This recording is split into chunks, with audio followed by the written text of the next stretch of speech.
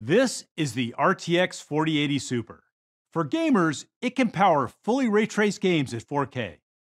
It is 1.4x faster than the RTX 3080 Ti without FrameGen in the most graphically intensive games. With 836 AI TOPS, DLSS frame generation delivers an extra performance boost, making the 4080 Super twice as fast as a 3080 Ti. Creators can generate video with stable video diffusion 1.5 times faster, and images with stable diffusion XL 1.7x faster. The RTX 4080 Super features more cores and faster memory, giving it a performance edge at a great new price of $999.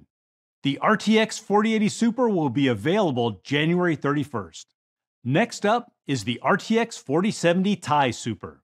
We've added more cores and increased the frame buffer to 16 gigabytes and the memory bus to 256 bits. It's the perfect GPU to max out your high refresh 1440p panels and even game at 4K. Creators will love it for video editing and rendering large 3D scenes. It's 1.6x faster than a 3070 Ti and 2.5 times faster with DLSS 3.